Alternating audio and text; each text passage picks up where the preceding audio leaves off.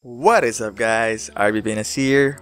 Welcome sa part 5 na aking Reacto build series. At bago natin simulan tong video na to, please like, subscribe, and hit that bell icon para lagi kang updated sa build series na to.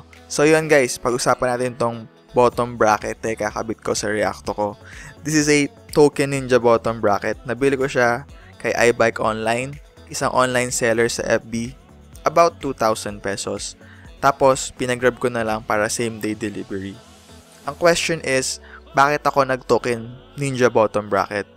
Kasi ang Reacto frame has a fresh fit bottom bracket.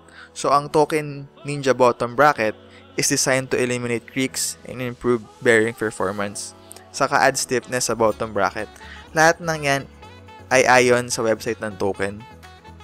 Ayoko na din mag-fresh fit cups kasi nakakaiyak yung part na pagpalo sa frame para matanggal yung BB. Ito kasi may thread na. So parang typical BB na lang ng Shimano na may thread. Kaso pang fresh fit na frame. Para madaling tanggal kabit in the long run. And hindi na makatanggap ng palo yung frame mo. So what comes with the box? Meron siyang 5 spacers or ang tawag ng token, adjustment spacers. Para mapit mo sa proper chain line ng crank mo. Then, yung 24mm adapter for BB 386. The BB itself, saka yung manual. Ang bearing version nga pala nito is 6806RS Takino bearings. Added info lang if nakaganito kang BB at need mong palitan ng bearing. Timbangin natin. I'm pretty sure mas mabigat to sa nakakabit ngayon sa Reacto ko kasi plastic cups lang naman yon with bearings. So, this is around 140 grams.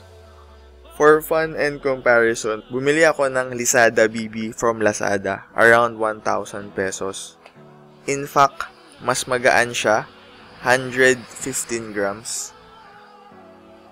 Pero yung build quality ng token BB, iba talaga. Look and feel magkaiba. Kung iisipin mo 2,000 pesos ang token, then 1,000 yung sa Lazada BB. Doon ka na sa token. Half the price difference man, at least sure ka sa BB mo. Yan kasi yung mga parts na di mo maayos during ride if ever magka-problem ka. So, dito nagtatapos ang video na to. Isang item na lang at kompleto na. Pwede na nating simulan ang build. Again, please like, subscribe, and hit that notification icon. Thanks! Bye!